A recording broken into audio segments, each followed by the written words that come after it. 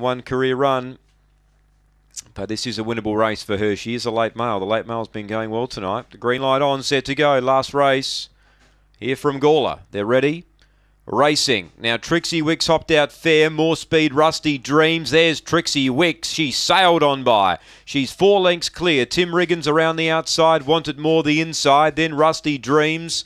Victor's Shadow, Maximum Pip. It's in front here. Trixie Wicks leading by 3. She's not getting away from them. Wanted More is railing hard. It's Trixie Wicks though in front. And Trixie Wicks wins the last from Wanted More. Now, I reckon Tim Riggins nosed out Victor's Shadow for 3rd. Victor's Shadow back in 4th, I reckon.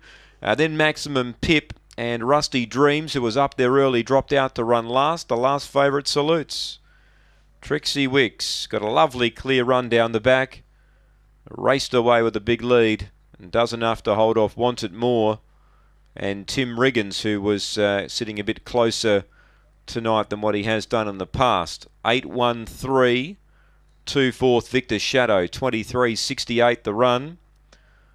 8 Trixie Wicks the winner.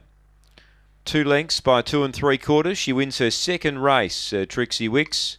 23.68 the best. Well, in fact, her personal best is 23.19, so she's gone slower. 9.03 the early sectional.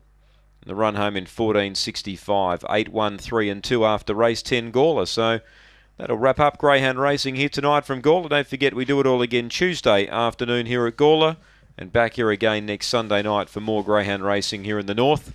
8-1-3 and 2 race 10. We just await the all clear, the final race on the card.